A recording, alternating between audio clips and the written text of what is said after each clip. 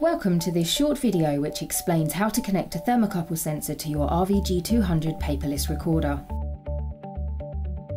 To connect a thermocouple sensor to the RVG200, you need access to the connection terminals, which are located at the rear of the instrument behind the terminal cover. The RVG200 has 4 option module positions, labelled as module positions A, B, C and D.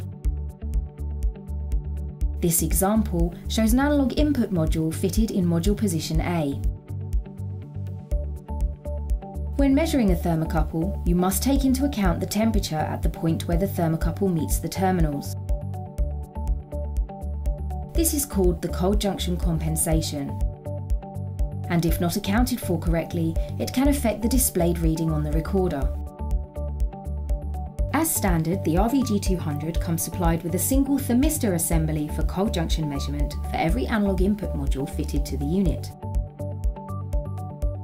The RVG200 requires that a minimum of a single thermistor assembly is fitted per module for thermocouple measurements. Any other thermocouple measurement channels require a link fitting to the terminals in place of a thermistor. These are also supplied 5 per analog module fitted. To connect a thermocouple to the analog input module, first connect the thermistor assembly between the second and third terminals of the input you wish to use.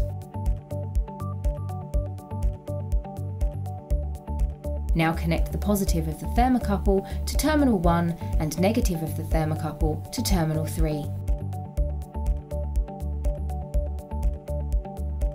Tighten the analog input terminal screws to a torque of 0.1 Newton-meter or 0.9 pound-force inch.